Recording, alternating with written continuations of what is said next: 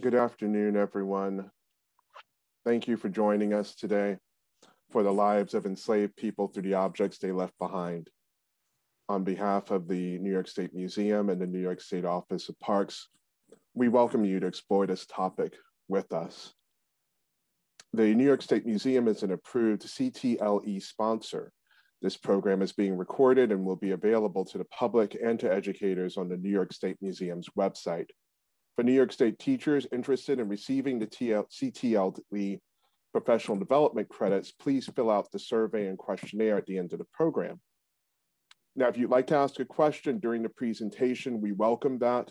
Please use the Q&A feature at the bottom of your screen to type in anything you'd like to ask a panelist. We will do our best during the course of the conversation to get through all the questions we can within the time we have allowed. Joining us today on our panel, we have Michael Lucas, Curator of Historical Archaeology at the New York State Museum, Lavada Nahon, Interpreter of African American History for the New York State Office of Parks, Recreation, and Historic Preservation, Travis Bowman, Director of Collections with the New York State Bureau of Historic Sites and the New York State Office of Parks, Recreation, and Historic Preservation, Matthew Kirk, Education Manager with Hartgen Archaeological Associates, and me, your host for today, Cordell Reaves. I am in the Interpretation Unit with the New York State Office of Parks, Recreation, and Historic Preservation. The topic today is extremely timely and necessary, and is something that, even though people think they may know a great deal about, we actually don't. When it comes to understanding the lives of enslaved people, their cultural traditions in the North during the colonial period, the research is very recent. Most of what we know about the institution of slavery in the United States is Southern-based, not Northern-based. It's not our story rooted here. So today we're hoping to delve deeply into the archaeology, which is leading us to more answers about what the lives of enslaved people experienced during the colonial period. And I would start off with just asking, Lavada, why is there such an imbalance? Why do we know so little about the mid-Atlantic states, even though they're prominent slave states and New York was a major slaveholding state? Why do we know so little? Thank you, Cordell. We know so little because the history of enslavement in the American education system has always been attached to the Civil War and enslavement in the South. No matter what subject you learn in school, you learn a blip, a little bit of English, a little bit of math, and a little bit of history. And that little bit of history has erased half of the colonies, and particularly New York, that was so involved in both the transatlantic and the Indian Ocean trade. The conversation that we're starting off today is hopefully to help us begin a path to correcting that.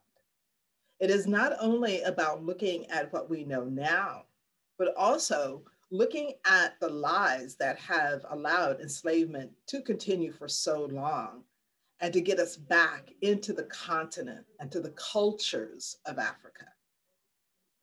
And I'm looking forward to it. And from that, I'm going to pass it over to Michael. So I want to start out today with a land acknowledgement.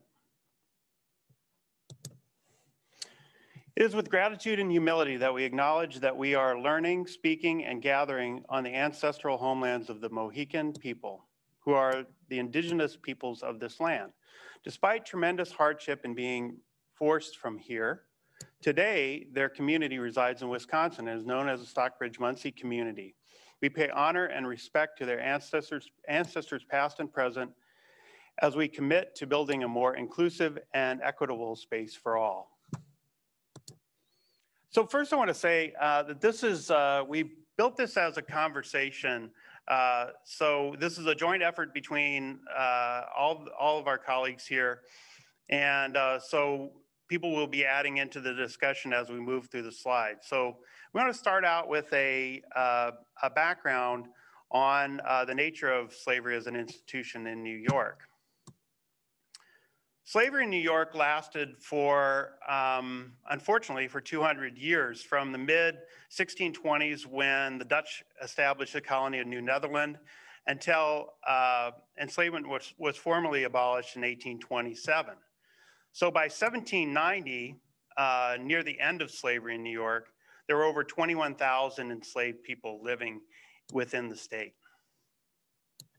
So most often we don't have a name. We sometimes have the first name of an individual. Sometimes, as you can see in this slide, we'll have a first and last name. But the most common situation is where we simply have numbers to represent individual lives. So it makes it important that we represent and present all the scanned information that we have, and that we dig deeper into the historical and archaeological data for new clues about the lives of enslaved people. So we don't want to just keep propagating the same narrative without critically evaluating that narrative, and perhaps a false narrative. And Cordell touched on a little bit of that in his introduction. So this is what our conversation is about today, and Lavada also pointed on that. So we have numerous collections of archaeological collections at the New York State Museum that offer us new ways, new perspectives, new ways to look at African-American history and culture in the North, and in New York State in particular, from the 17th through the 20th centuries. And three prominent examples of this at the museum are a collection of artifacts once used by enslaved people at the Cornelis Van Tienhoven House, circa 1650 in Manhattan, an early 19th century collection of objects from the home of Prince and Betsy Jessup, a free African-American family who lived in Brookhaven, Long Island. And the collection that we're going to focus on today, namely those artifacts that were found in the late 18th century ruins of the John Bogart House in downtown Albany.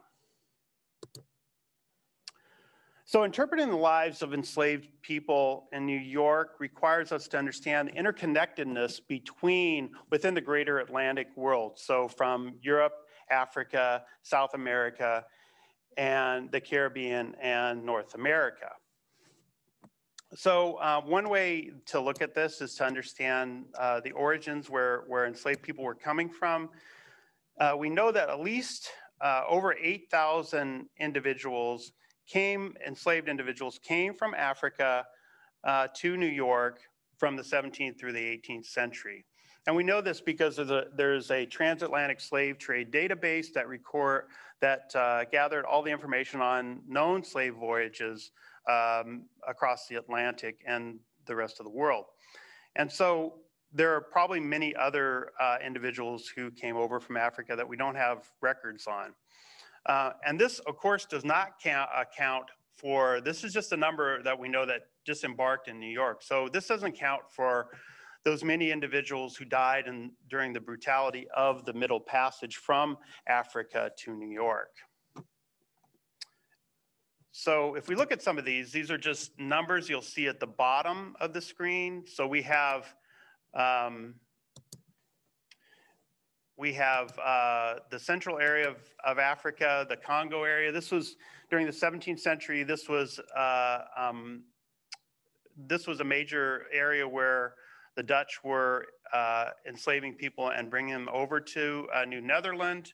So you can see there's about 900 people that came from that area.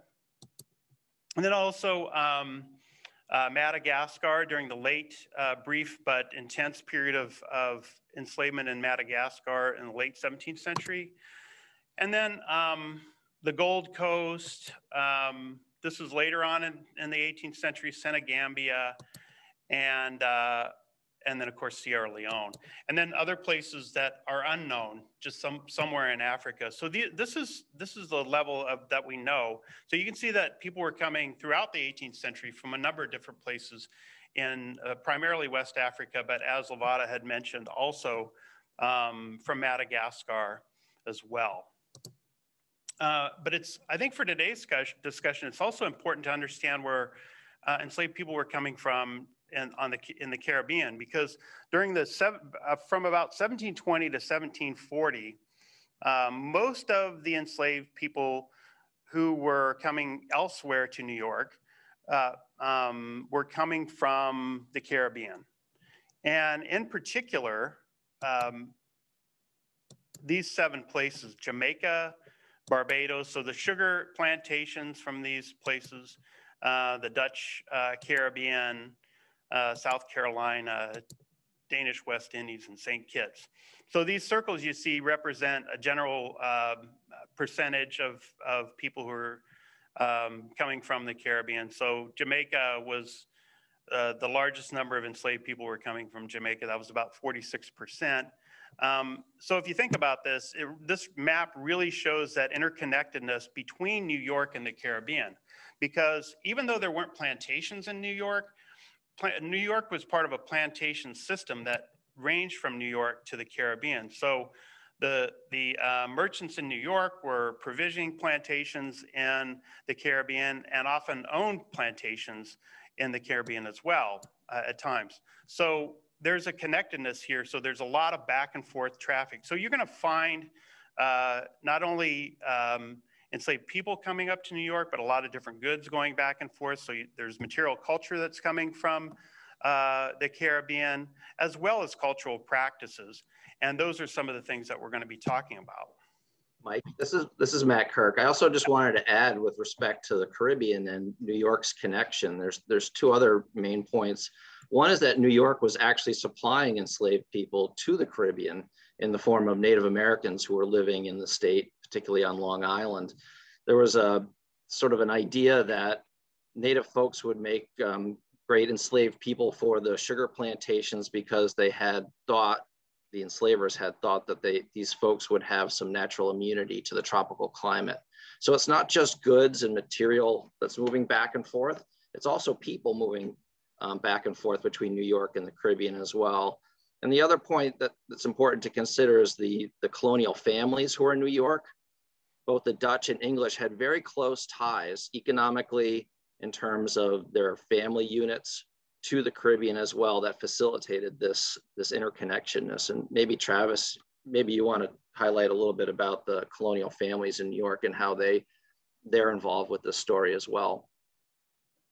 Yeah, I think some of the major large landholding families in New York State, in particular the Livingston families, they had plantations in Virginia. There was an entire branch of the Livingston family that was called the Jamaica branch.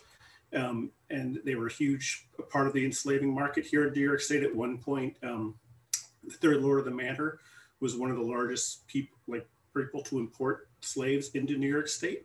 We also know the Phelps family had plantations down in Barbados, and the Van Cortlands had plantations in the Caribbean as well. So whenever you hear these really big names in New York State history of these big Dutch landholders, these patroon families, they almost always have a branch of their family in the Caribbean, and it's part of this connected market to slaves as well. We just had a comment from the audience about a very large estate. There was a 1,000-acre plantation, this person saying, in Geneva in 1810.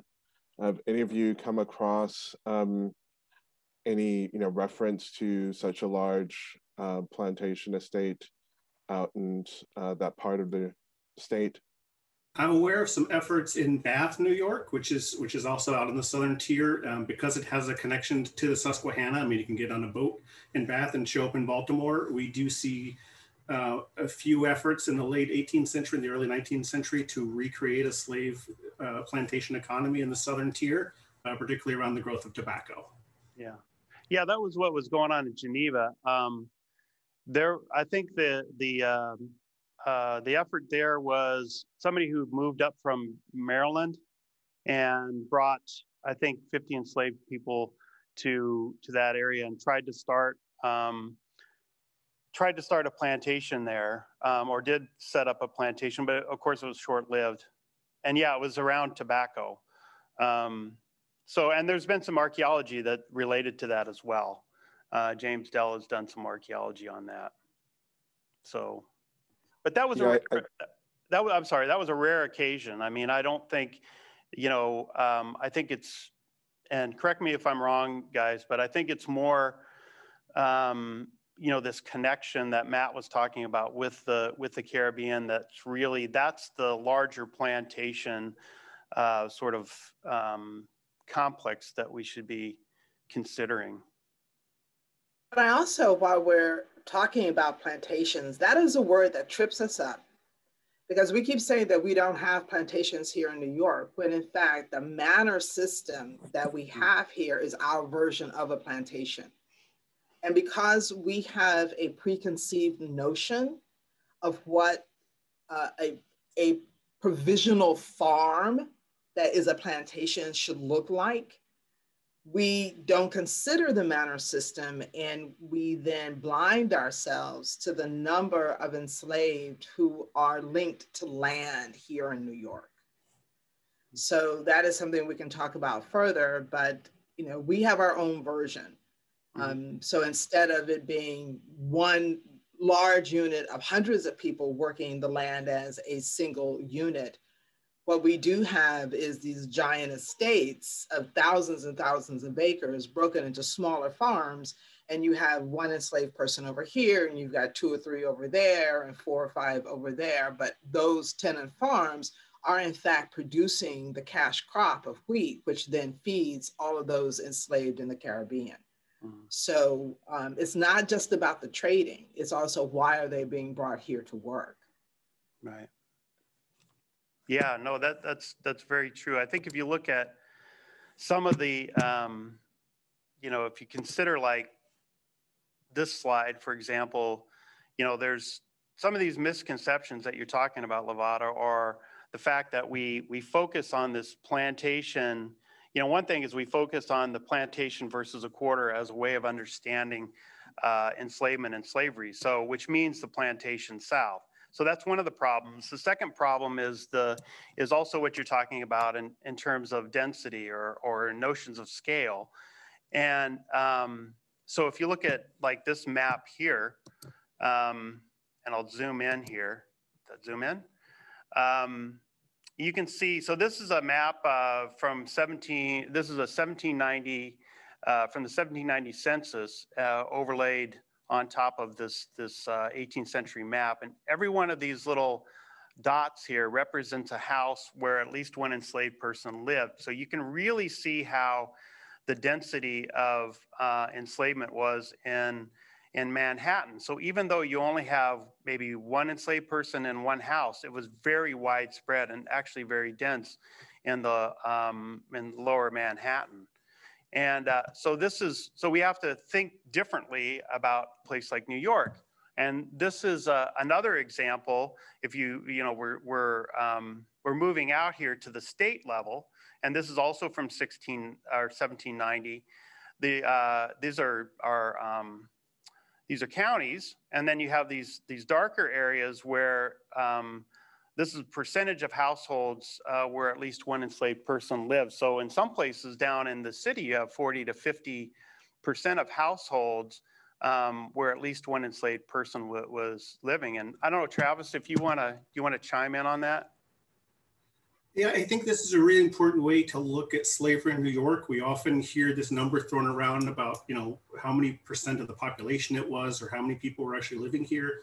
But that's not what slavery looks like in New York State. Slavery in New York State looks like small farmsteads along the Mohawk and Hudson Valley corridors with large numbers of enslaved in households. So when you think about percentage of a population, okay, well, if a farm family has 10 children, that's 12 people in a census.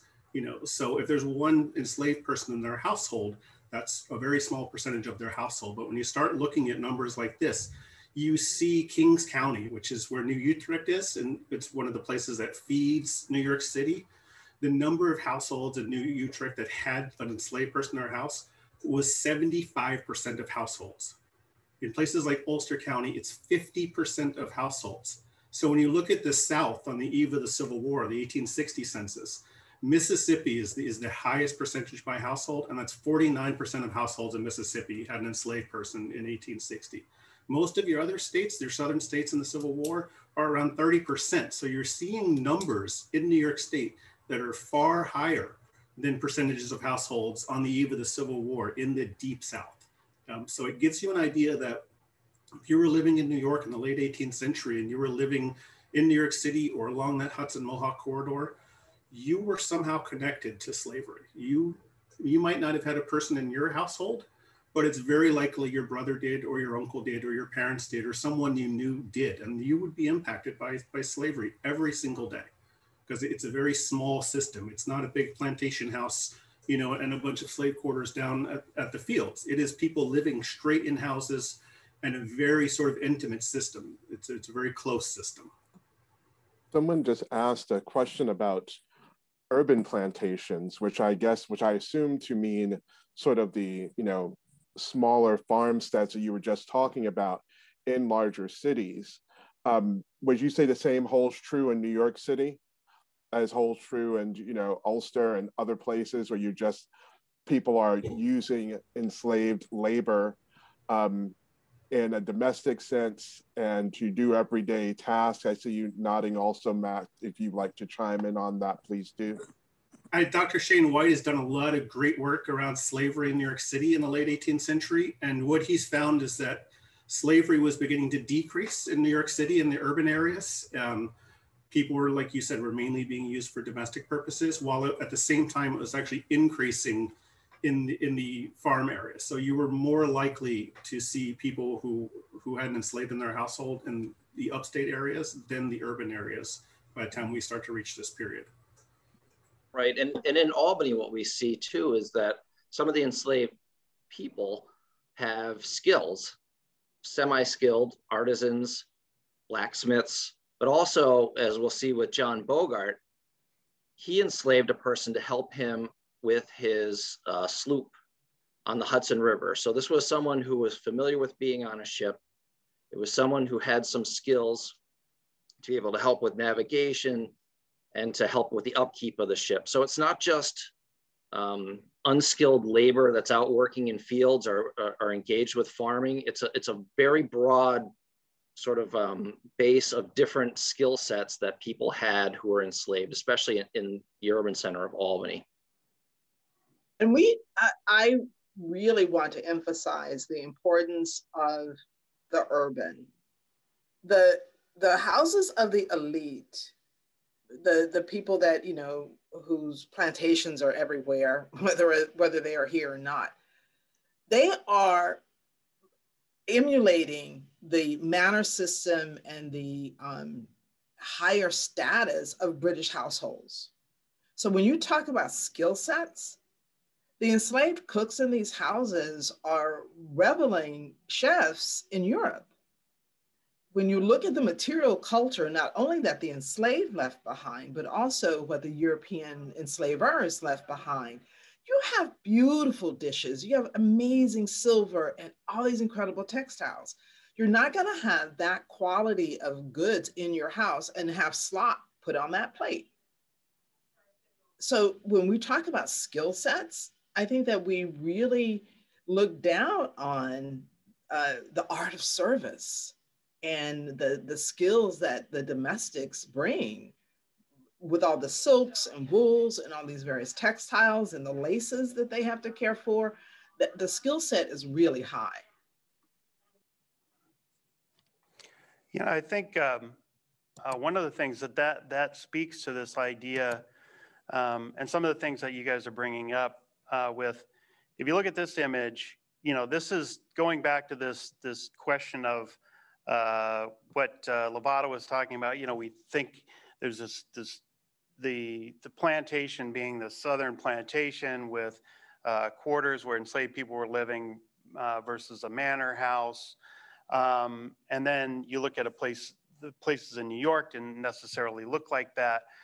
But if we kind of transition to some of the things that you're talking about now, you know, where the situation, so what you see on the screen here, this is these are quarters from Amelia Island, the Kingsley Plantation on Amelia Island. So one of the things with archaeology is, and one of the problems with understanding slavery in a place like New York and the lives of enslaved people is, if you look at like this slide here, you see these rows of buildings. You can see the people who lived in the buildings. You know that probably the artifacts you find around these buildings are going to be associated with the lives of these people. Versus like this is, okay, so this is a house and a outer kitchen on Long Island, New York. So you would expect, if you looked at this, this building here, you know, if you found artifacts around this building, it's probably, this is an outer kitchen where enslaved people were working, probably living. But this is not the normal case. So normally what you have is just this building back here. So you have a plural environment where you have enslaved and free people living in the same household. And so, you know, it's a little bit more difficult in terms of archaeology to disentangle that, you know, material culture in terms of personal objects. But certainly in the case of something that you're bringing up, Lavada, about foodways, you're going to find animal bones in privies and trash pits, and those are very much a part of what enslaved people were doing in those households as artisans, as chefs. So, you know, you just have to look at these a little bit differently. You have to look at slavery as it existed here in New York. And if you look at the spaces that you might find a lot of activity, you look at places like garrets or attics, basement. This is a basement hearth from the Palatine House in Schoharie, New York. And this is an attic from Brooklyn. And so these were two spaces of a house where a lot of activity was going on, a lot of work, a lot of living was being done by enslaved people. So the basement areas, of course, would be especially active in terms of cooking, and a space where allows some level of autonomy. And I don't know if you want to speak to that at all, Lavada. Well, we're going to see this definitely in the Bogart House, but this is why we lose sight of the enslaved, because we don't have those rows of cabin. And I think people just really cannot imagine what we know around the brutality of enslavement, that intimate relationship of people living in your house, that they are there. They're not, you know, in the back where you can see them if you choose to see them. You have no choice. This, I think this quote here is a really powerful quote that comes from Sojourner Truth's narrative, where she's talking about these spaces, in this case, a cellar where these deplorable conditions where enslaved people were living. And she talks about the space between the loose floorboards, the floor, uneven earth below, often filled with water. But if you think about this, that's maybe an opportunity, you know, in terms of archaeology. These spaces, we might be able to find artifacts and clues to people's everyday lives that were living in these spaces.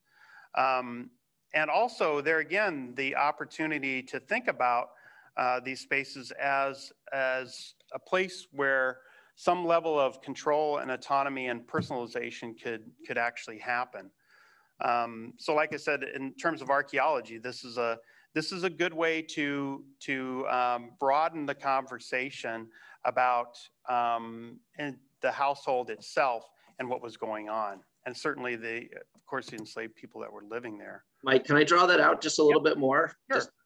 I mean, talking about the plantation system where you have enslaved people living separate, right, from the enslaver and the enslaver's family. But in New York, we have enslaved people living inside the house. And we've said that this is an intimate situation.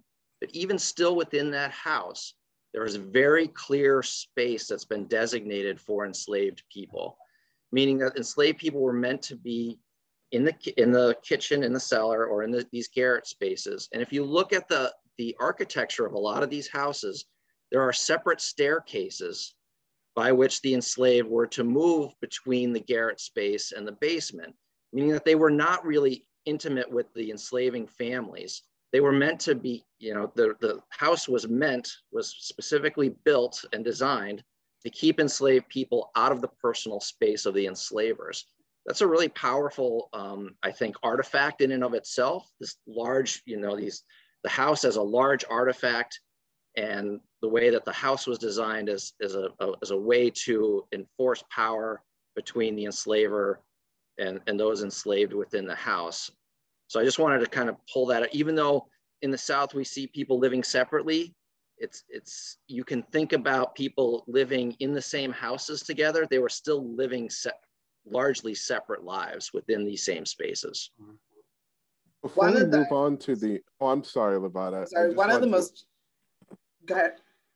I just wanted to chime in for a quick second with it was a really good comment from one of the audience members that connected, I think, and can help connect some of the things that you've been talking about. We've been focusing a lot in our examples on Dutch and British households and Palatine German households.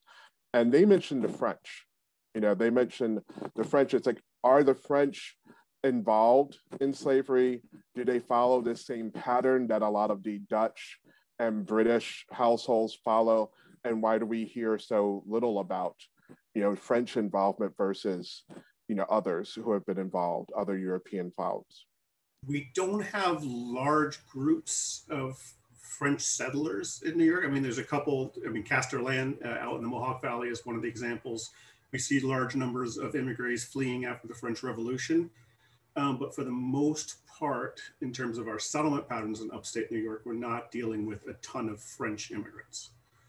I mean, when we say the Dutch are very multicultural people. They're very polyglot. So, you know, the people who are in New Netherlands, only about half of them are actually from, you know, the provinces of the Dutch Republic.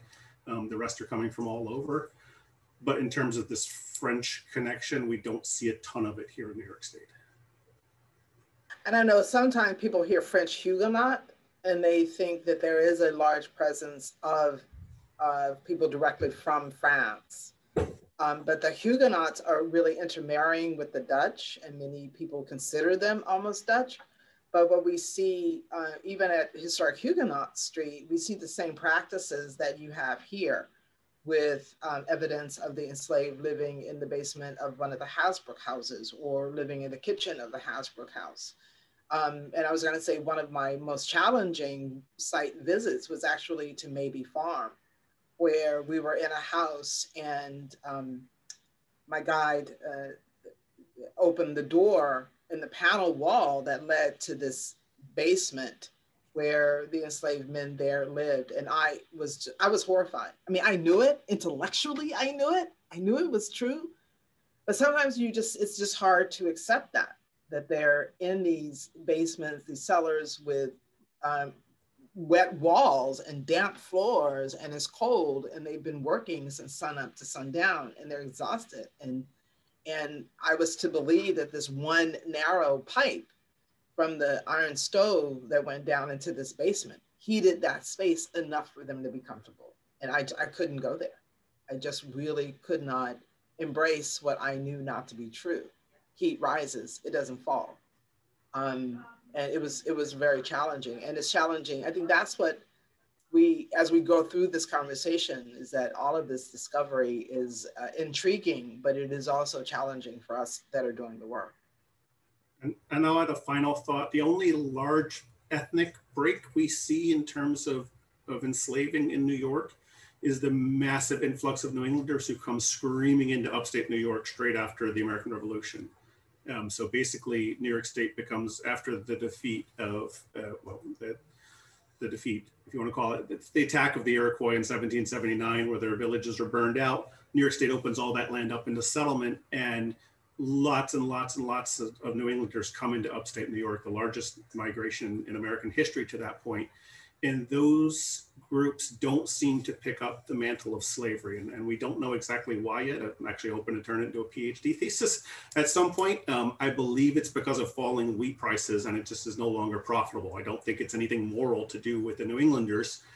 Generally, you follow the money, and the money will tell you what's going on. So my suspicion, based on a little bit of research so far, is that the New Englanders don't pick up the mantle of slavery because they're not inheriting enslaved individuals from their parents like the Dutch farmers are, and the Palatine Germans farmers are, and the Huguenot farmers are. So it's already economically successful for a third generation Palatine farmer to continue the institution of slavery because they've probably inherited someone, at some point during their lives. as opposed to a farmer, a Yankee farmer from Massachusetts who just comes into upstate New York and settles in Herkimer County. You know, then they would have to make an initial investment of purchasing a human being. And the labor shortages at the time are making labor prices pretty low, or labor glut, I should say, are making labor prices pretty low. So I think it's more of an economic issue. But that's the only real ethnic break I've discovered so far. Maybe other folks have noticed something different.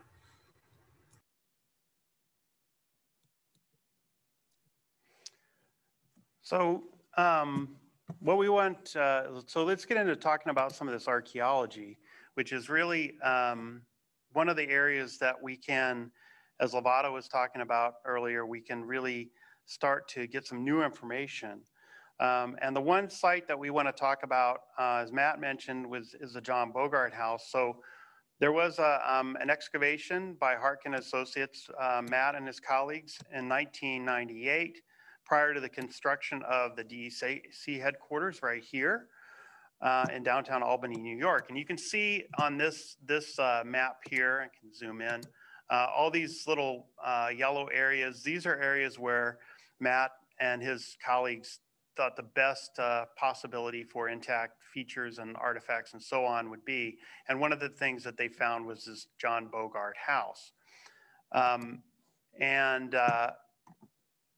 So we do know that the Philip Lansing family was living in this house in 1790, and then John Bogart and his family by the mid 1790s.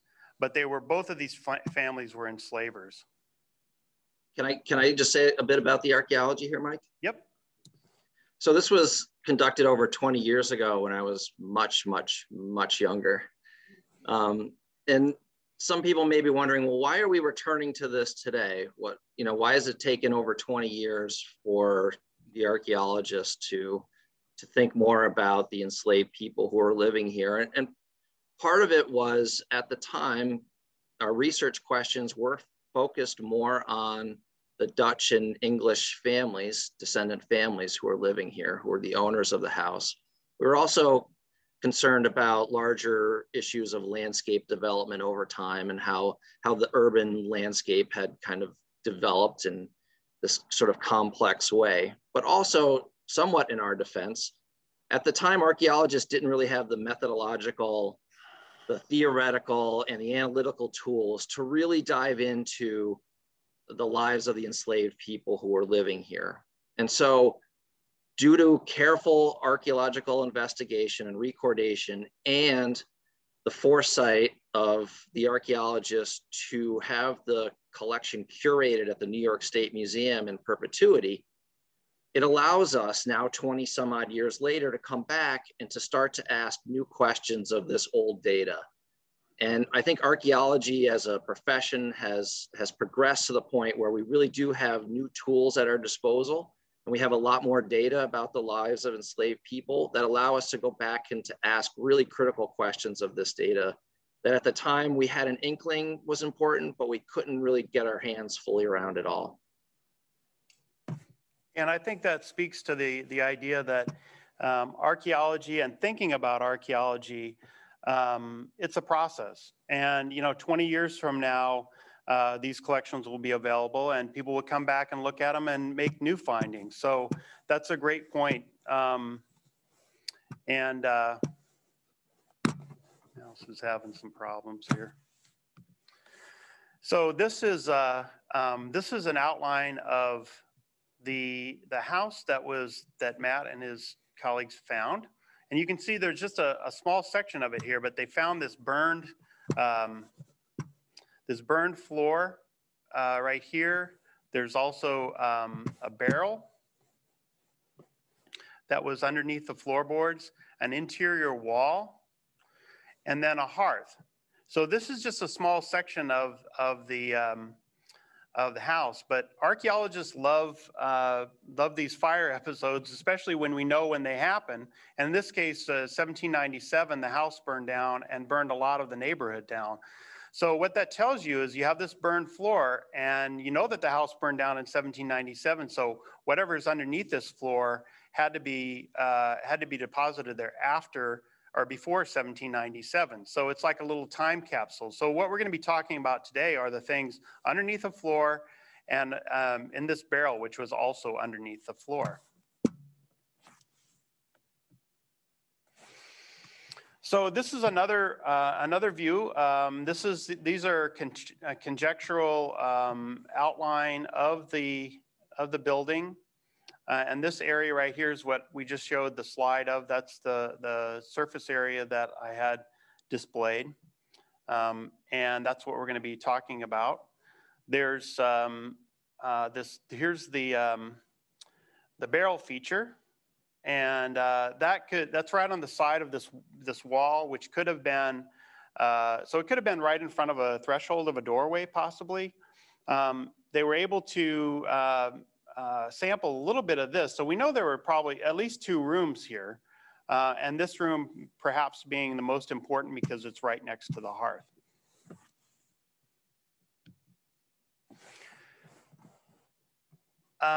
We also, we have a little bit of information about the enslaved people who were living in the house. At the time of when Philip Lansing was living here, we just have numbers. So this is a 1790 Albany census, and it shows, this really, if you think back of that image from Lower Manhattan, it really shows the fact that this neighborhood, almost all the houses in the neighborhood, at least one enslaved person was living there. So if you look at this last column here, all of these, this last column represents enslaved people. So here you have Philip Lansing. There were 5 people living in the house at that time, and then all of their neighbors. So we just have numbers there, but for the Bogart family, as Matt was talking about, we know that Bogart purchased an unnamed enslaved man in 1796 from Peter Vanderlyn of Kingston, and probably to work on his sloop up and down the river. And we know a couple of other names of people who were enslaved by the Bogart family. Jack. And we have this information. This is basically all the information we have. We have information because there were runaway ads. So these individuals ran away to try to seek their freedom. And so Jack in 1803, and then William in 1798. So even though this was after the house burned, William was probably living in the house at the time. And what's powerful about this is we have William, who escapes in 1798, but he escapes with his wife, Bet, who is living across the river in Troy, and his children, Charles, and his young children, Charles and Jane. So it's a family trying to seek their freedom, probably heading toward Massachusetts. But you think about this as a very powerful moment. So this is what we know about these individuals. We don't know if they were ever recaptured, if they made it to their freedom. It's just something we don't know, but it's basically what we have. But the other thing that we have in addition to this, of course, is the archaeology. So it's important that we present the information that we have, but we can use the archaeology to try to draw out some of the stories about the individuals that were there. This is a list of artifacts that were found underneath the floorboards of the Bogart House. And one of the reason we have this slide in here is it really shows the number of personal objects that were found down in this basement. So as Matt mentioned, we have this collection at the New York State Museum now. It's 146,000 artifacts. So it's a huge collection of material, and we're only looking at a small slice of this. So when you talk about going back and revisiting some of the other households in this area, there's just a tremendous upside, and the reason we need to curate these things long term. But if you look at that number, and then you look at the artifacts that were found, you have animal bones from cooking, ceramics. 1% of all the ceramics on that site were found under the floorboards. But when you look at these personal objects like buttons and buckles, coins. 37% of all the buckles on that entire site were found underneath the floorboards of this house. So that really shows you this is a personal space. So I think that's a very, very powerful set of numbers. So let's look at some of the artifacts, and we're using the term here curated because these artifacts represent something more than just, certainly things break and they get tossed away, but there's a lot of artifacts in here that were collected for a reason. So it's trying to figure out like what these artifacts were collected for. For example, at the top here, we have some stone tools. They were probably made by indigenous people living in the area. The two on the top and the one on the far right, bottom, are stone tools that were probably made, like I said, by indigenous people. The one on the far left bottom is actually a gun flint. So the interesting thing about this is, and the way we know that they were curated is that if you make a stone tool, you're breaking off flakes to make the tool. And so you're gonna find some of those flakes, but they didn't. The archaeologists didn't find that. What they found were the finished tools. So it's like somebody went out, they picked up these things and they kept them. For what reason? I mean, that's, I think, what the conversation comes down to. Why were they collecting these? For, to be used as tools again, because they're curiosities? That's really the question and what we have to work through and as part of this conversation. Mike, can I just say a word about some of the metal artifacts too? Yep. You know, at the time of the discovery, the metal artifacts that you'll see in Mike's presentation were really just rusted metal blobs that were difficult for us to identify at the time. But what's happened since, in the 20 years since, the New York State Museum has undertaken an effort to curate and to clean and to even x-ray some of these materials. And so now it allows us to look more closely at exactly what type of metal artifacts they were. And it also is now thought-provoking for us to consider, why did they choose these items to place in these barrels and underneath the floorboard? So, you know, again, this is a long process of reevaluating and reinterpreting these materials as we gain more information about what exactly they were and how they were used. Matthew, that connects really well with the comment from an audience member wanting to know, well, what are the new tools that you've been using from your comment earlier on? And this is a perfect example of that. It's the x-rays, it's the increased, scrutiny, but I think it touches also on something that Lavada was getting to earlier, and also Travis, the fact that we're looking at these objects through a new lens. We're looking at this, with new understanding that they may be of significance, and of a type of significance that was never considered before, never deemed important enough to investigate. No one was doing this type of investigation 20, 30 years ago. I remember the first mention I saw of any of this was the Lot House, and the findings there in the Archaeology Today article. So this is still very recent, and all of these new tools are making it possible. Yeah, that's a really good point. And, it's not just, it's also things that you can do with chemical analysis and things like that. So there's a lot of new technologies that come along. And so who knows what will happen in years to come. Well, the one thing I want to say about the two artifacts there at the bottom, you have a chisel and an axe head. And the reason why they're dark like that is because they have been conserved. So otherwise they would just continue to rust. So we've made sure that we take care of these artifacts and that they're preserved for future generations. But the other thing about this is, if you think back to the Sojourner Truth narrative, and these are the types of things you have to think about. Well, okay, you've got an axe head underneath the floor. That probably didn't fall through the cracks. So was it put there because it's something of value? Was it put there because it was valuable as a tool? Did it have some other use? Same as the chisel. So there's lots of woodworking tools, lots of knives and things like that as well. And, and we have to keep thinking about what they might mean. And it's the same thing with the worked stone tools. They're ancient things. So, you know, there might be some other reason for collecting them other than just as tools or simply as curiosities.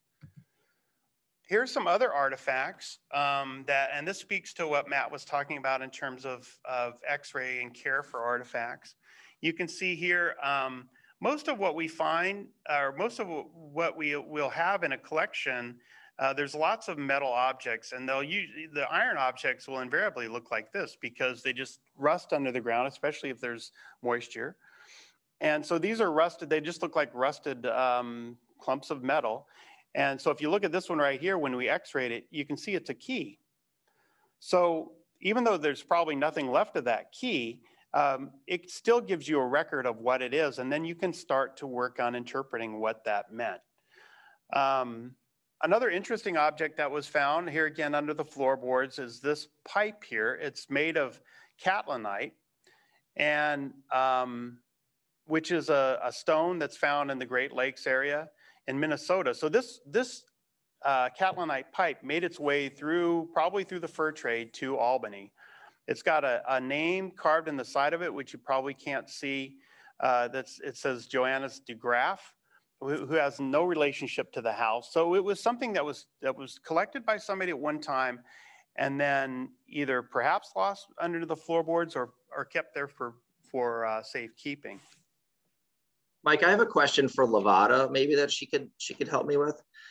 I mean, my understanding of the lives of enslaved people in Albany, New York in the late 18th century was they had no personal possessions of their own.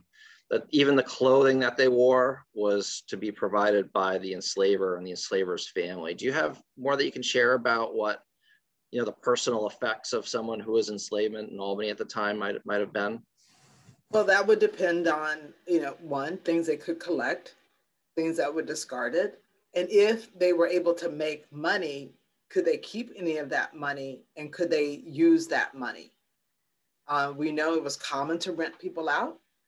Sometimes they were able to keep some things. And if something is discarded, they are able to pick that up.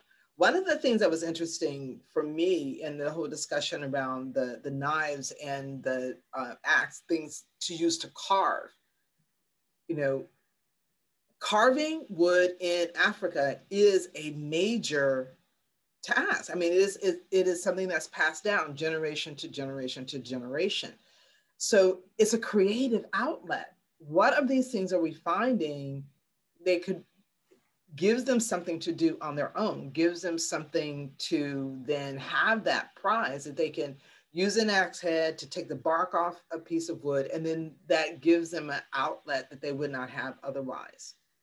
And that's part of the humanizing of the enslaved that I think that we need to start looking at. The things that they collect, the things that they hold on to have a lot of things for us to consider. Yeah, and if you think about the things that they would have carved, you know, wooden objects wouldn't survive in the archaeological record. We do have an example of something that was carved that we'll show it here in a minute. But yeah, I mean, that's a very good avenue to start thinking about these tools differently. Like these are powerful things that can be used to create other things. And to personalize things. So, you know, that's a good way to continue the discussion about tools. Some other objects that were found. Now these are actually found, the brass buckle and this X-ray of an axe head. These objects were found in the barrel. So we took an X-ray of this axe head, and you can see like within this, right next to this axe head are a couple of pins. So you can see the pins, right? There's one right here. These are what they look like after they were conserved. But think about that as we move through the slides, because at first glance, it just looks like you have an axe head, you have a bunch of rust around the axe head.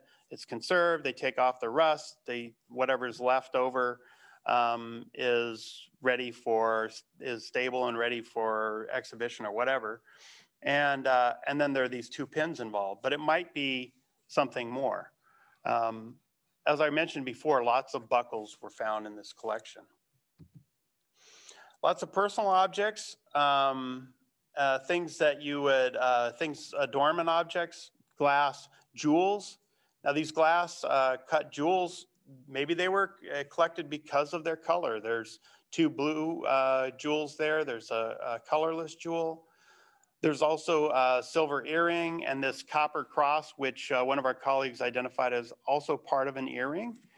But also perhaps speaking to a spiritual aspect of these artifacts within the cellar. This is another set of artifacts of adornment. The interesting things here, these are beads. These 2 on the top are actually glass beads. This is a larger glass bead. These are very small blue beads that were actually not found. These are the only artifacts that we have shown here that weren't found at the Bogart House. These were found right next door at the Jealous Winnie House in another barrel. So there were 2 barrels in the Jealous Winnie House, and that's another conversation, another set of collections to go back and look at. And all these blue beads were found at a certain level within that barrel. So, you know, these very personal objects. So this shows another avenue in the future to look at. Also, these shell beads, these wampum beads, this bead, it's blown up here, but this is actually the size of a pencil lead. So if you look at this blow up here, that was created with a small awl. So if you think of the circumference of that is the size of a pencil lead, that's a very small hole in there that was made by a metal awl. And Mike, can I add something about what I find interesting about some of these artifacts is particularly the wampum, the glass beads to a certain extent, and what I understand of the silver earring that you showed on the previous screen. These were all objects that were being made to help facilitate another exploitive economy with Native Americans, right, as part of the beaver trade. And Albany obviously was the center of New York's Native American trade, but yet these materials, by this time, there are no Native Americans living in Albany, right? So these materials were around, they were part of the environment, the material culture around, but they're being reappropriated for some other use, right? By the people in the house. Yes, but beads, you know, in our modern culture, we really want to look down on beads, right? Because we always think of like these plastic, you know, things that are arts and crafts and come by the barrel out of China. Beads are sacred in almost every culture. They are used as adornment. We know in what we're learning now around blue beads, particularly within the African culture. So this whole art, again, going back, looking at African culture, where are the Africanisms here? You know, seeing the art of bead making is throughout the continent. The art of using beads as personal adornment, to adorn religious objects, and also that copper cross. Many people are not aware that the Portuguese went into the Kingdom of Congo and introduced Christianity in the late 15th century. So by the time we get to the slave trade, Christianity is active in the Congo, in Angola. So this is not a foreign religion to many of those that are coming here to New York. So this is an icon that they are familiar with. Yeah, and I think that that's a good point that we can carry through to some of the other artifacts where you have these stylized X's and circles with crosses in the middle of them. And this goes back to practices that you see in the Congo and Angola, certainly from even before the Catholic missions from Portugal. I'll just add quickly, we recently had an excavation at Senate House State Historic Site down in Kingston, where we found wampum production being done in the basement. So when Matt mentioned an exploitative economy, that's probably what it is. This is the late 17th century when Wessel Tenbrock, the owner of the house, is probably having his enslaved crack out wampum, because wampum does still have value, it has spiritual value, you know, for the Six Nations and for the people in Northeast, and still can be valuable in terms of trade and in terms of communication with the natives. So yeah, you could imagine saying, okay, you're going to sit around on your extra time, your free time, quote unquote, and knock out wampum beads, because you come from a culture that's excellent at bead making and you have the skill set to use that tiny little metal awl to create those tiny little holes. So again, it's a much more exploitive thing that could potentially be going on here. Oh, I'm sorry, Matthew. I just want to chime in here for a quick second that one of our audience members had a question about the location of artifacts and what that tells us. Would you consider artifacts found around a foundation in the same way that you look at those found underneath the floorboards as having been used by enslaved people who lived in that space? I mean, that's a good question. The location is, it's always important, and certainly, and Matt can attest to this, you know, and probably in both of our early careers, we didn't pay as much attention to the location of things, you know. If you're digging an excavation unit, you might just record everything you find in a 5 by 5 foot space and a certain distance down, and then you put it in a bag. But the location of the relationship between artifacts sometimes can be something that somebody put there intentionally. So it's you're trying to understand that intentionality. Was there an intentionality? Did somebody put that under the floorboards because this was a good place to hide that? This was some place where it was in front of a doorway, so maybe it was protecting the room in a spiritual way or something. So it's the location of the artifacts do matter. We don't always have that level of detail. Can I also just add about, with respect to like the foundation and the construction of buildings, right? Colonists also have their own ideas about spirituality and what it means to construct a building. And so colonial builders were also placing into foundations and into parts of the building different artifacts to help ward off spirits, to help protect the house, you know, to provide safe passage for the builder and those who are living in there. So these ideas, you know, about what's embedded within the fabric of these houses, it's cross-cultural, right? It's not only the enslaved Africans who are in the house, but it's also the people, the colonial folks who are the enslavers who are building the houses, and the people they're hiring to build the houses. They're also, you know, actively engaged in secreting and placing artifacts into the fabric. I think this is where it's important for us to go back and look at these similar practices across the different cultures.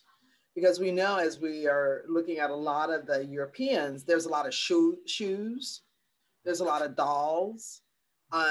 Africans don't wear shoes, right? So that's not an African deal. That's a European thing, right? But we do know also in many African cultures that it is, you know, having an axe head buried outside of the door, warding open spaces. But the things that they choose to do that with would be different from the things that Europeans would choose to do that with.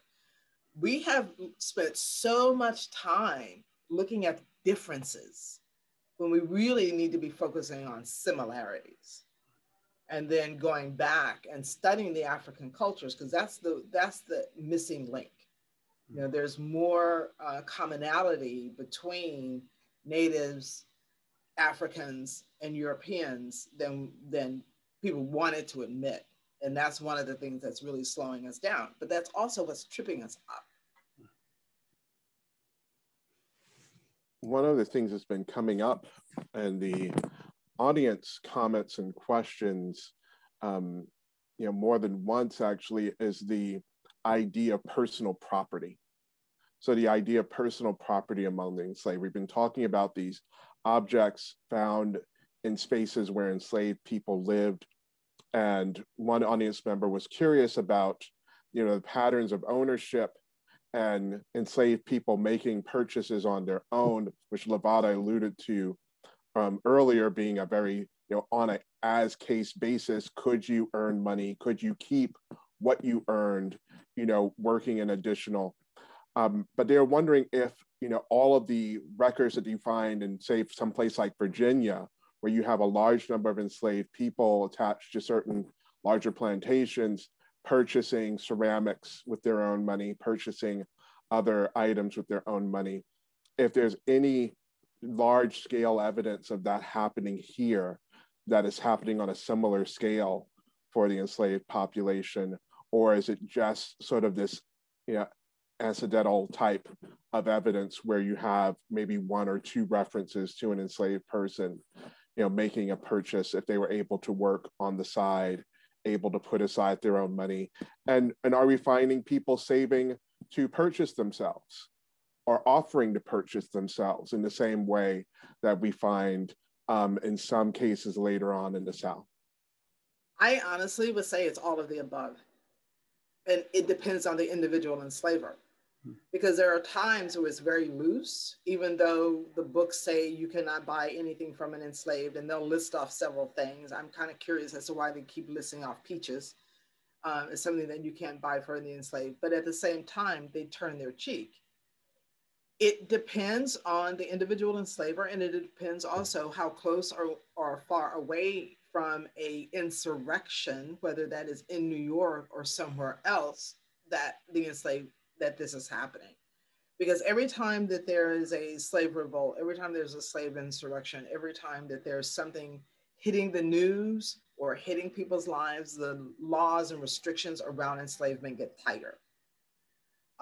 There are times when it's on and off the books in New York where you can free your enslaved person, but you just can't say they're free, right?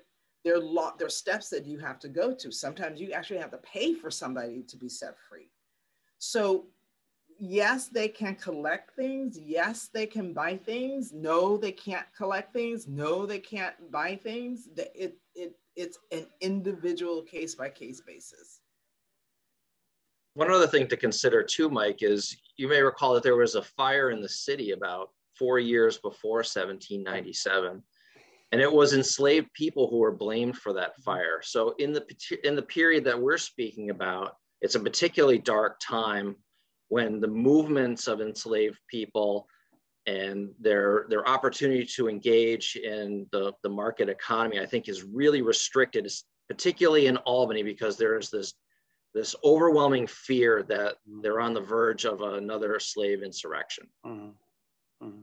And is there, with everything that we have seen here today thus far, and the objects that you're going to be showing, the underlying assumption here, just to clarify for the audience, is that these are items which, regardless of who they were originally purchased or owned by, many of them made their way into the hands of enslaved people.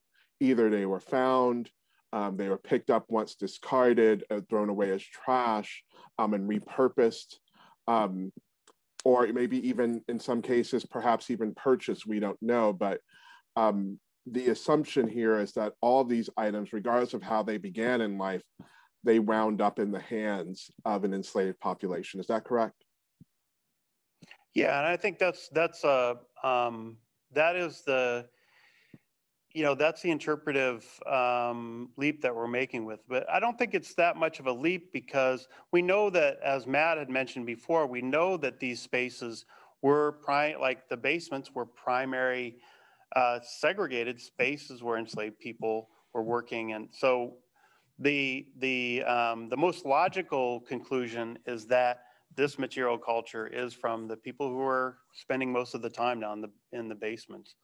And, when you look at an object like this one that I have up on the screen now, and this reminds me back to what Lavada was talking about with carving.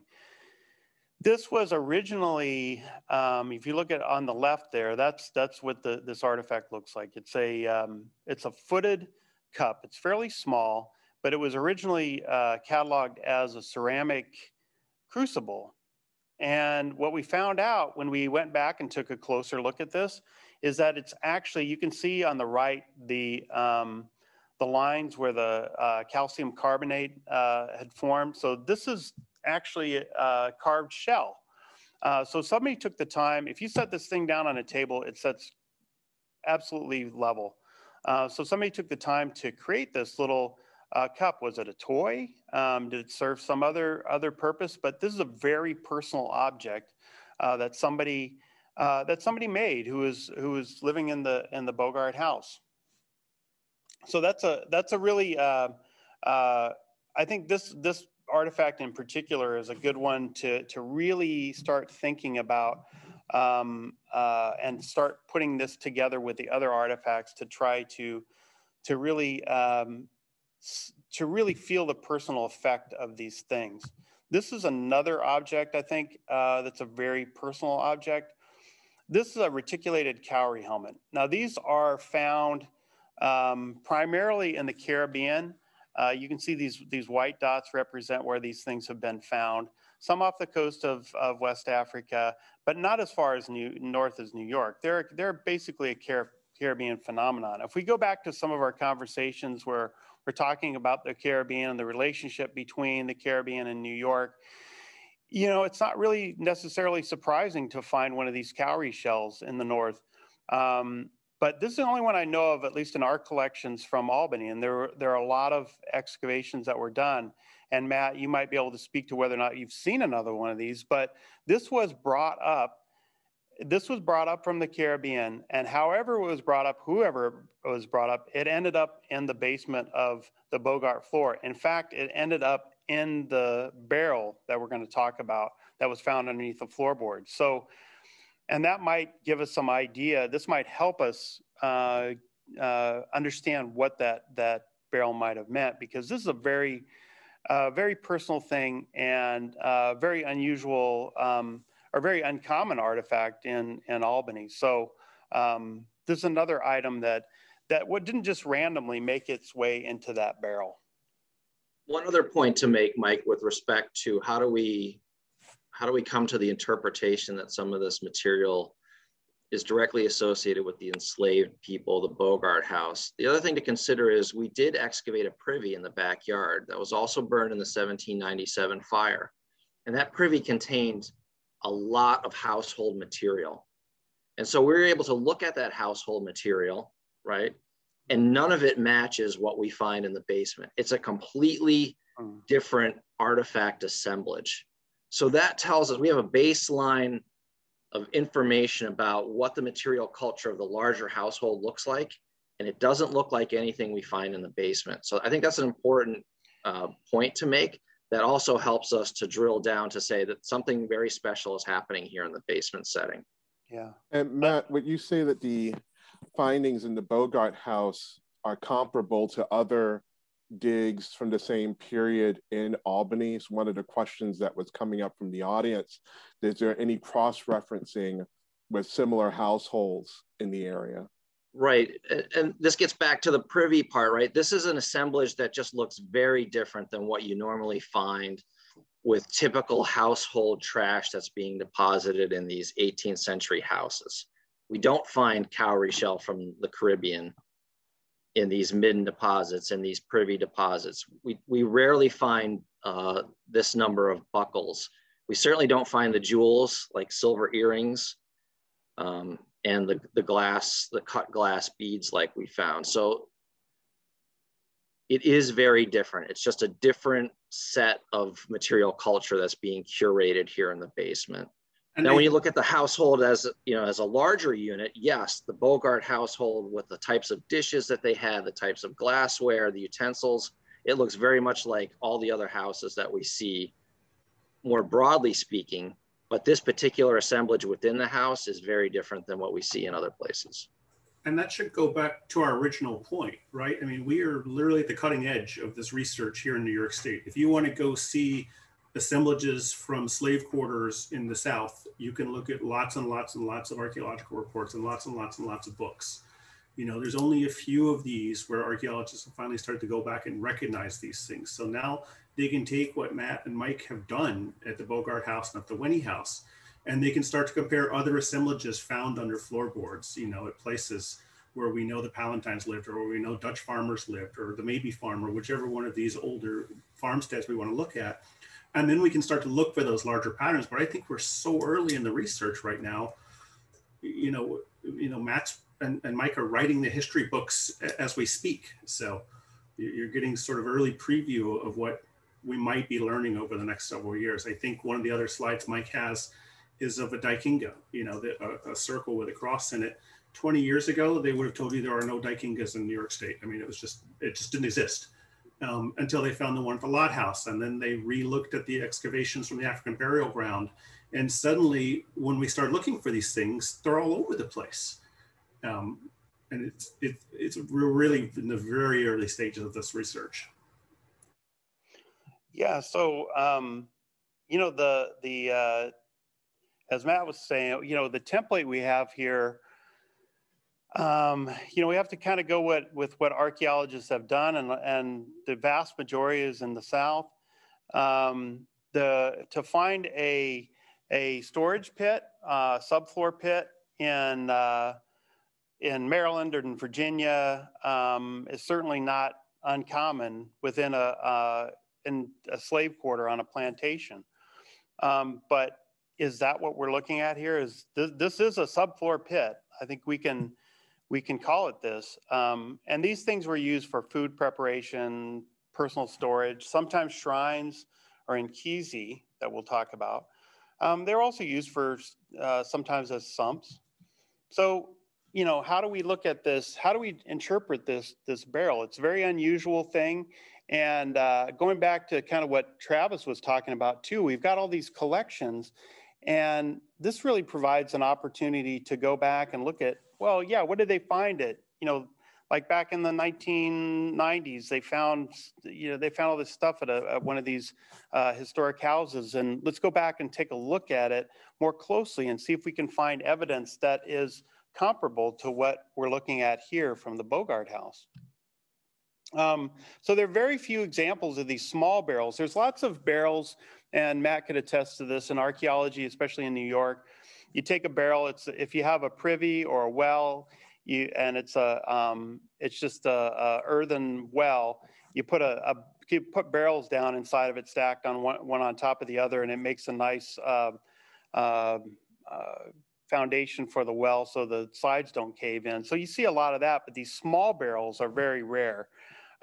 This is an example from the 1650s. This is one that I mentioned earlier we have in our collections. It's a Cornelis van Tienhoven house. And this barrel was found outside of a foundation.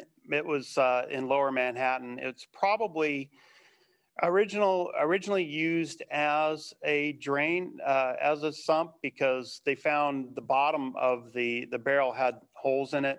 But the key to understanding what this is its secondary use. So, we're talking about things here that, you have a primary use for a plate or a bead or anything like that. And then these things can be reused and reinterpreted. And I think that's important as we go through the remaining of these slides here.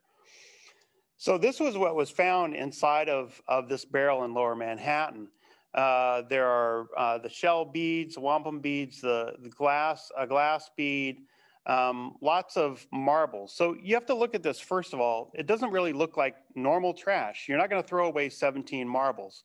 And so if you look at, if we go back to the slide, you can see the plates on top, and then you can see there's dirt underneath. So underneath this plate, you have all these artifacts. Now, so the interpretation of this was as an Inkisi. Now, this example, this definition here is one definition. This is from the 1980s. And the last conversation that we had, Lavada brought out the point that these things, this is a very static definition of what these things are.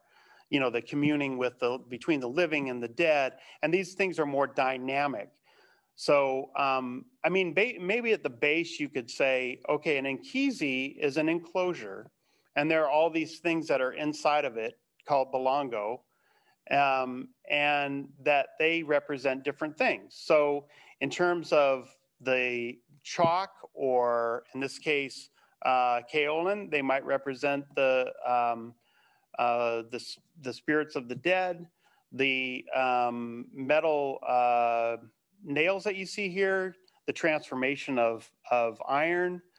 And so there are a lot of things that you can draw on spiritual elements that we know existed in Central Africa.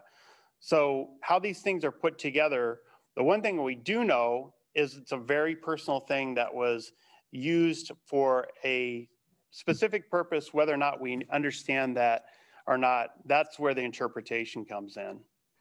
Do you want to have anything to add, Lavada? Yeah, because this is where we get tripped up, right? We look at things like what McAfee put out there, and one of the things that we have to do, which in all areas, is to go back and study African culture. Here we're introducing a concept of communing with the dead, right? But most people are hearing that and thinking straight out of a horror film or straight out of Christian theology. We have to learn a different cosmology. We have to learn a different theology. For most, there are over like 3,000 African religions. But for most, all of them, I truly believe it is safe to say that there is no wall between the living and the dead. New Age spirituality takes us right there. If we look at indigenous religions all over the world, the physical body is just a casing for energy that transforms. So that whole communicating with the dead isn't like doing a seance. Your ancestors are venerated. They are there to help you. The divine and how the divine is conceived is there to help you. How one prays, how one does an offering, how one looks for a remedy. And that's something very unique to many of the traditional African religions. If there's a problem, there's a remedy. And that remedy means you have to do something. So there are offerings that you make, the best of what you have. Metal, the god of iron, is all through African traditional religion. So it means that we have to, one, dispel this lie that Africans had no culture other than what the Europeans gave them. That is not true. African cultures are old, many of them much older than European cultures. Religions are very different, and we have to step out of that Eurocentric bias. And that's why we are re-examining these collections. That's why we're asking everyone to go back into your collections and look to see how much of this stuff was dug out and put aside because no one really knew what to say about it. And we can't just jump out there talking about stuff until we really get solid in it. Because just like many of the Native Americans we work with constantly remind us, we are still here. The practitioners of African religions are still here. So if we're finding these things, it is about creating that broader network for all of us to go study, to decolonize ourselves. And it is a constant study for me. I mean, can I buy enough books? Can I talk to enough people?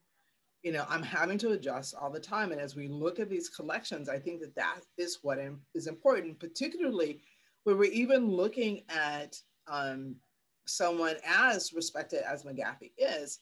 He's still in many ways looking through a Eurocentric lens. Mm-hmm. Yeah. And you mentioned the metalworking that was very central to and a very powerful position within the blacksmith within communities in Central and even into North Africa was very important. So going back to the 3rd or 4th century, that kind of carries through over the centuries, and this practice. So when you start looking at things like nails in this particular context, they mean something very different.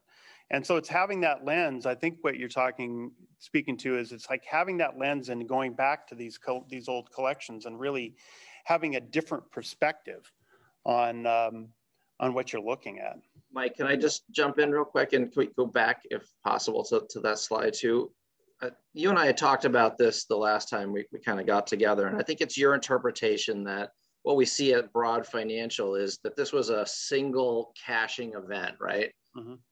But what I want to kind of tease out of this, though, is even if this was placed at one time, that this was a behavior that was ongoing for a long period of time before that. Regardless of how we interpret the material, it took a long time for someone to figure out which items to curate. Mm-hmm. And so it was a very deliberate process, one that someone was always engaged in to find the artifacts, the material culture that they thought was important to incorporate within this cache ultimately. Yeah. So this is what we're seeing is the end point of something that may have been taking place over weeks, months, years.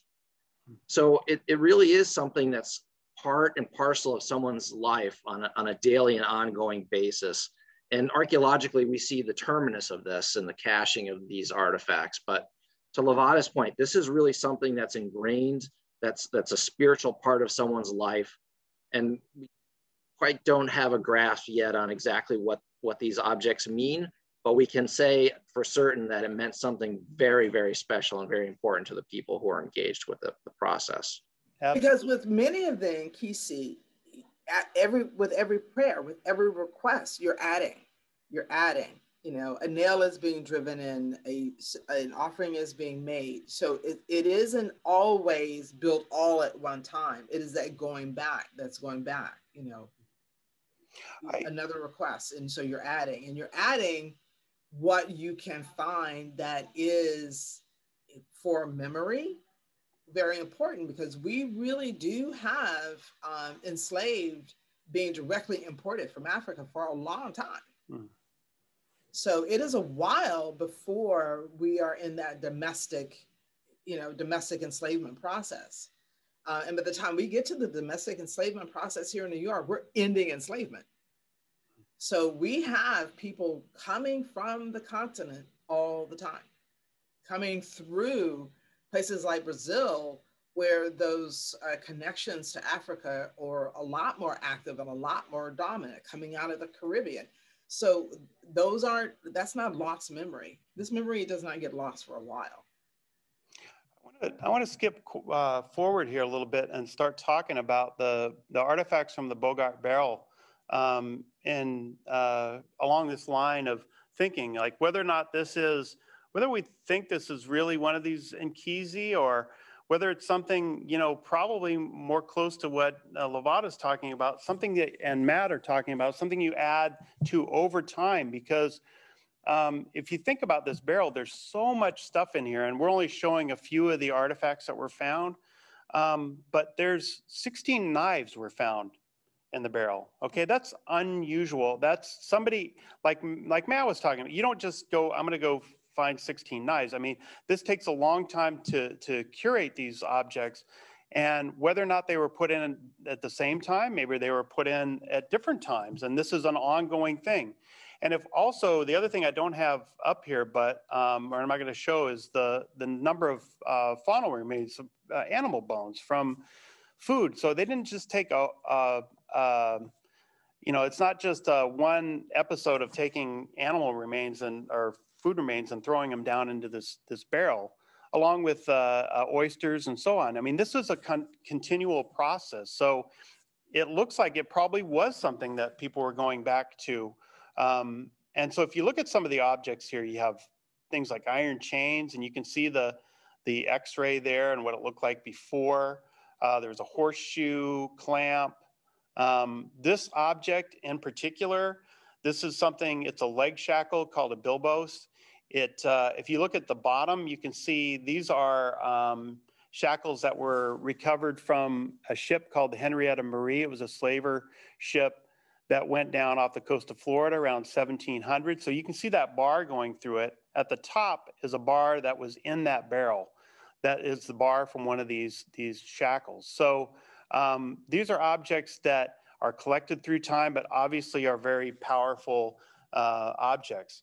The other thing that was found in here and under the floor are all these marked objects. And hopefully you can see this okay. There's a marble there that's been carved with what looks like a bee, and we've outlined it there in black. A knife that's just been, there's a couple parallel marks on it. There's a knife that's been marked with an X, and then an awl that has been marked with a GW on all 4 sides. So lots of things that have been marked. This is one of the more interesting artifacts, I think, and it goes back to why you have to go back to these collections and really look at them carefully. Because if you look at this just on the surface, it's a piece of stoneware. It's probably locally made stoneware, but it's got all these marks on it that you can't really see. So we've highlighted them. If I could zoom in, you could see the marks. So it's got marks that were put on the piece before it was fired. So whoever made this put these marks on it, so it wasn't somebody that was living in the Bogart house, but it's a good bet that they collected this because of these marks. So, and going back to what Matt and Lavada were talking about with these symbols, this looks very much like what you would see in the Dikenga, the Bakongo cosmogram, and I guess Travis had brought that up. You know, this represents a continuation of life and death, birth and death, and the underworld and the world of the living. So this is something that you see this marking in other places. There was, if you look up the right-hand side, this is a cosmogram that was found down in Germantown, New York, in a basement right next to the hearth on the mantle. Carved into the hearth. So these things are showing up. So, you know, you look at, there's other marks on here, lots of X's. And so maybe this broken piece of pottery, that seems like, you know, to one person is just a piece of trash, but to another person has these powerful symbols on it. So this is why we have to think about, okay, the context of this. This is part of maybe a continuation of putting things into this barrel. And this was one of the things that was put there. This is another example that I think Travis brought up from these corn cobs that were found in the, and I showed a picture of that Garrett from the Lot House, and these were found right underneath the floorboards. So, you know, you could say, well, these are corn cobs under the floorboards, right? But they're situated in such a way as a form of a cross. So the people who were excavating here, this is how they interpreted these objects. But it wasn't just these, there were also other objects underneath the floorboards as well. So this was definitely some place where people were placing material culture intentionally under the floor. And then, so if you start thinking about these other artifacts that were found, either in the barrel or outside of the barrel, you start wondering about, are these core symbols? So this one at the top here, I just recently discovered, thanks to my good friend and colleague, Paul Huey, has done an article on this. This is something called blue on white Brittany. It's a Dutch ceramic, it's a tin glazed ceramic. But I think it was, you know, it was probably collected because of these symbols on the center. You have these concentric circles. This is the same, and there's a plantation site in Brazoria, Texas called the Levi Jordan Plantation. And the two most common symbols found there were these concentric circles and the six-pointed star. So we know that there were enslaved people coming from the Caribbean to the Levi Jordan Plantation. So, you know, you think about it, you have Texas and New York, they're a long ways apart, but there are still these connections that are interwoven between these places and the Caribbean, and then of course back to Africa. These ones on the bottom, and this kind of speaks to how do we know that these things were collected because of these symbols. So these are two very large pieces of ceramic. They probably didn't just fall through the floorboards. They were found underneath the floorboards. I should say all of these objects, these were not found in the barrel. They were found under the floorboards. These are the only pieces of these two ceramics. This is a cup, this is a saucer. So they only kept these two pieces. So there's not any rims or anything that go along with these. So the logical conclusion is that they kept these things because of this symbol that was on the pottery. And then that leads us down this, the interpretive trail that Lavada's talking about that we don't know. We have, this is what we do know. They were probably saved because they had this mark on them. Then we can start this interpretation of trying to figure out what exactly they mean. And that goes back to comparing with other collections, old collections and collections that people have in their, you know, at these historic houses that they don't really know what they have. So the final thing I wanted to show here was this collection. Somebody in the audience, I think, had mentioned, you know, the placement of objects. And this one, you can see there's a red dot right here. They were all found in one place. So on the surface, they look like they're just regular everyday things that people use and then lost or they broke, you know, plates. There's an iron here, a clothing iron. We know there was work being done. Clothing was being mended, it's being ironed and so on.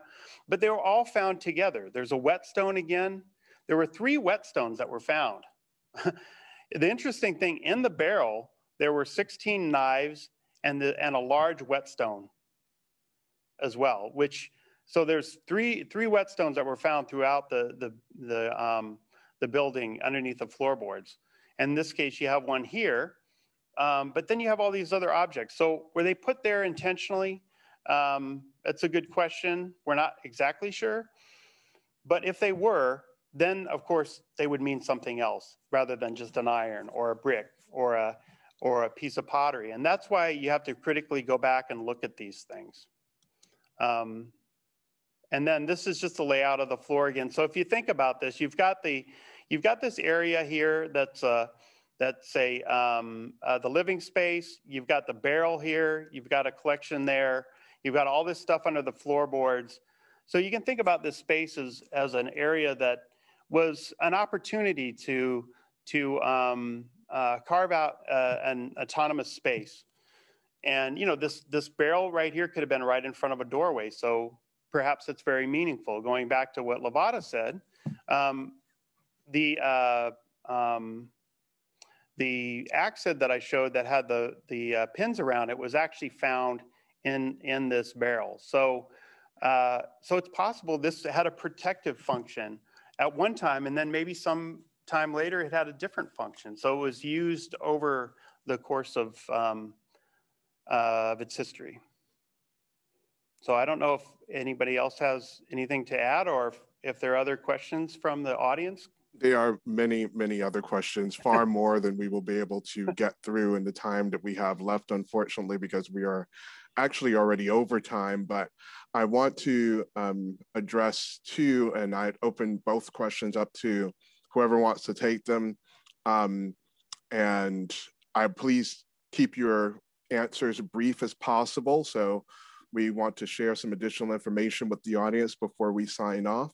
But this question came in at the very beginning of our presentation, asking about a large conch shell, or if there was a large conch shell in the museum collection that came from an archaeological context at the Philip Schuyler House in Saratoga, or Schuylerville. And is there any assumption that maybe if it isn't within the collection, is there any association with enslaved people or the person who lived there? And how would they be able to find out more about it? And I would say to any of the museum staff who are on behind the scenes also, if you can answer this question directly in the chat or directly in the Q&A to the audience member, please feel free to do so. But does that sound familiar to anyone currently on the panel? Okay, I guess not. The other question that came in that I thought maybe we could answer briefly is the question of half free. You know, so we know among the Dutch in New York City, we find this idea of half-free individuals who are enslaved, but are giving a very limited and very tethered situation, not really freedom in New Amsterdam. Does that happen upstate is the question. There is only a few people who attain half freedom, and those were the initial 11 enslaved and their wives. Otherwise, even in most manumission records, there's something that a requirement that brings them back, right? We will free you, but once a week you got to come back and do blah, blah, blah. We will free you, but at harvest you got to come back. There's always strings attached. And the whole concept of half free, please remember, the adults were half free, their children were fully enslaved. So this is really, we have people saying, oh, well, they're being, considered as indentured service. No, they're not. This is about the Dutch codifying slavery. This is about people starting to say, what does it mean to have enslaved people in our lives? But even with the half free, they have to pay for that. They have a hog and their requirements, right? If they don't meet those requirements, they lose that half freedom. So it's people put a lot of weight in that. I'm sorry, I don't put a lot of weight in that, because you got to do the hog to remain free. You got to come back and work for so long to be half free, and your children are not half free. They're enslaved fully, completely. That's a great point, Lavada. Thank you for clarifying that. And I would just add one thing to that, and Matt can attest to this, when the Tenbrooks, I think Elizabeth, who was freed at the Tenbrook Mansion, and this was in 1810, she was required to come back and do all the duties that she did before. So she was free, and she got to come back and really do all the things that she was doing when she was quote unquote enslaved. And she was not paid for that. No. To not do that, they could revoke her freedom. The other thing we do see very late as we get into the 1820s, and Shane White again wrote a great article about this, is just letting people walk away. So they weren't actually ever given, formal manumission papers, but they were allowed to just walk away. A lot of times we'll start to see runaway ads where the posting of the reward is 1 penny. So it's just enough to assert that ownership, but not enough that I don't really want this person back. And that is because a bond often, there's a law on and off New York books where you have to pay to free your slave. Right. To free an enslaved person, they have to be physically examined by the manumission of the poor, right? So they will not become a burden on the community. Then on and off the books, you got to pay a 200-pound bond per enslaved person to free them. And then you got to pay 20 pounds a year. They don't want a free culture here. And that's what happened to Catherine Van Cortlandt Phillips' slaves. In her will, she had set up to free her enslaved. But when she died, that law was on the books and they could not be freed because that money had not been put aside. Sorry, it's a sore point. No, that is a very important point to make. I think it's a point that many people are largely unaware of.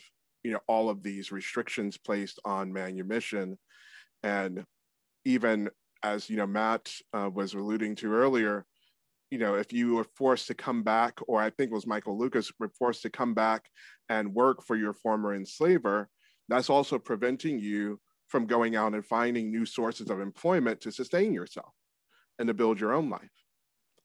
But I'd just like to ask the panelists all if they have any suggestions for people who want to learn more about this topic. We are way over time at this point, and we do need to close the session, but do you have any suggestions for upcoming programs, or even online resources that you would suggest very briefly to the audience if they want to learn more about this topic?